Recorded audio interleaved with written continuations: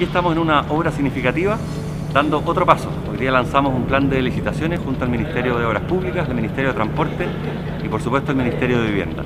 En el caso nuestro son 30 licitaciones, obras muy significativas, Mapocho Río, Parque Barón en Valparaíso y pavimentos en todo Chile. Son obras urbanas principalmente, que hoy día aportamos en este plan que nos ha pedido el Presidente de la República impulsar. Juntos nos recuperamos, juntos recuperamos Chile.